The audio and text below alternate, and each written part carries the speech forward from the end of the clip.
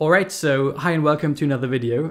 Today I want to briefly walk you through my project for this year's WWDC Swift Student Challenge, and I have it running here on my iPad. So let me quickly switch apps, close Safari here.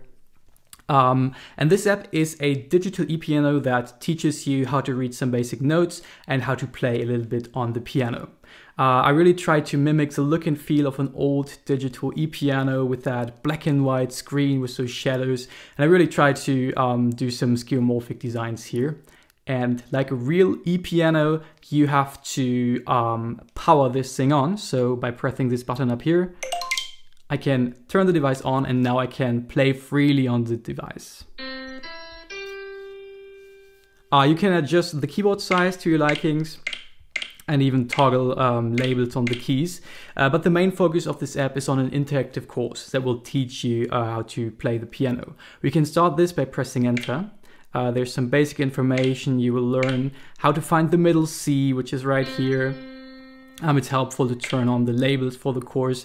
I'll skip over most of the lessons, but I just want to give you a brief overview of what's happening here. So for example, on this screen, the participants have learned about an octave, and I can start playing that. As you can see, the app tracks my progress and focuses on the notes that should be played next.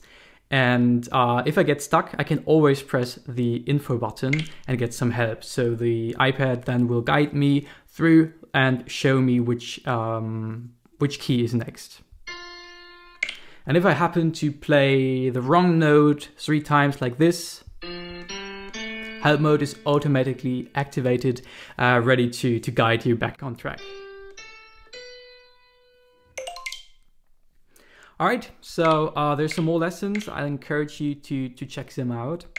And in the end, you will learn how to play Beethoven's Symphony No. 9 called Ode to the Joy, a pretty well-known piece. And it kind of goes like this.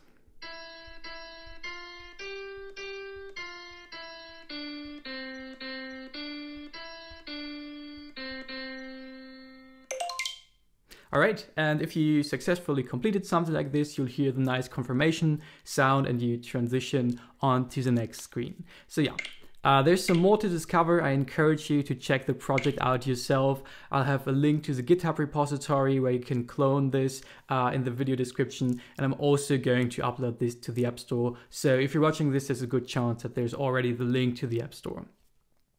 Okay, so by pressing enter, we can leave the course. We're now in the mode where we can start playing freely again. And there's also an info screen that kind of shows that this is my submission to the Swift Student Challenge, some resources and credits. There's a link to my website. And speaking of this, I have recently started a newsletter, so if you kind of liked what I've built here, it might be interesting for you to check that out. I do share some projects I'm working on, lessons learned, and like personal updates. So this is the last issue, actually the first one from April, and here I talk about an indie app project I'm currently developing, some university stuff, and some likes and recommendations, so might be cool to check that out. I'd happy to see you on my mailing list. And let's go back to the camera. So yeah, that's my submission to the Swift Student Challenge this year. The best of luck to all the participants, and I hope to see you at WWDC. So thanks for watching, have a nice day, and bye.